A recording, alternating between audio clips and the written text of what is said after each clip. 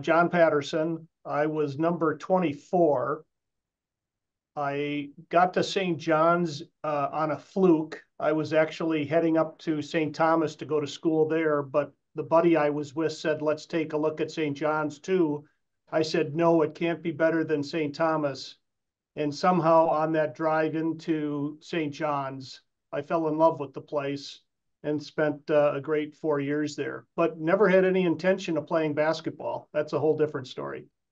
And my recollection is that he was able to take 5 or 7 guys who were pretty diverse and some, strong-minded guys and get us all to work together as a team.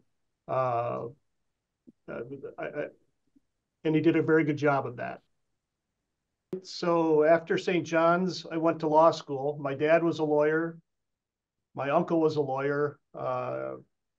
And quite frankly, I didn't really know what else to do. So I thought I'd stay in school and kick the can down the road a little bit as to what I had to do for the rest of my life. But went to law school in the Twin Cities, went to work for a law firm that practiced a lot of construction law. So I've been doing construction law for 40 plus years, keeping track of my hours in tenths of an hour, which is really kind of a stressful thing, but I've been doing it for 40 years, so I'm good at it.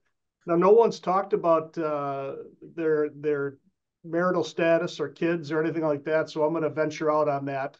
I've been married to the same gal for 40 years.